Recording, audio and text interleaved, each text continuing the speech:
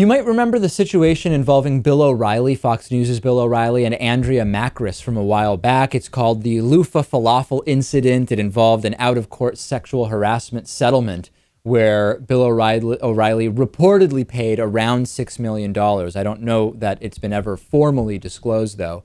The latest is that Bill O'Reilly's ex-wife is accusing him, or did accuse him in court documents, of physically assaulting her in front of their daughter. A source says that Maureen McPhilmy, who was recently awarded custody of the couple's 2 children, testified in New York family court that O'Reilly attacked her at their Manhasset home. The source said that a forensic examiner testified that O'Reilly's 16-year-old daughter claimed to see her father drag the mother down the stairs by the neck, unaware that their daughter was watching. It's not clear exactly when this took place, presumably before the couple separated in 2010.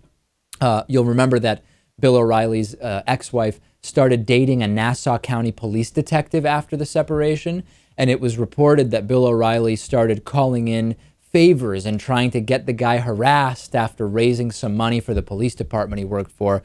Seems like a hell of a guy, right? Also tried reportedly to have his former wife excommunicated from the Roman Catholic Church. O'Reilly denied the allegations in a brief statement saying, quote, "All allegations against me in these circumstances are 100% false. I'm going to respect the court-mandated confidentiality put in place to protect my children and will not comment any further." That kind of is a comment to say that the claims are false. Everyone is innocent until proven guilty, right, Lewis? All we know is that Bill O'Reilly's ex-wife claims he beat her, that their daughter said she saw him drag her mom down the stairs by the neck, that Bill O'Reilly denies it, and that a judge, after hearing all of these claims, has granted custody of the children to Bill O'Reilly's ex-wife. That's all we know. Yeah, were there? I don't know. Were there pictures too of the bruises, or yeah, I don't know. But you know, you're right. We can't know 100% that Bill did this. Maybe it's some type of vindictive cash grab by the family. But you know what?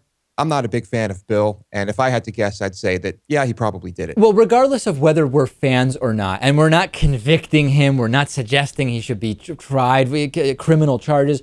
All we're saying is, based on his history of sexual harassment and of bullying and of coercion and getting people fired or threats, all this stuff, if a judge has heard everything and everything is exactly in line with other allegations about Bill O'Reilly that have led to settlements, and then the judge says, okay, yeah, the kids are going to be going with the mom here, we have to assume that this is a guy who is, at minimum, let's just not even go further than we need to, a very angry, angry guy. We know he's an angry guy, and we also know that he's a liar, as we've talked about, you know, in the past. Well, bad publicity seems to work well for him because, as Lewis says, he got caught making up 4 or 5 stories, not a single hiccup, ratings went up. Maybe this will help his ratings as well. It's really sad if it does, but maybe you're right.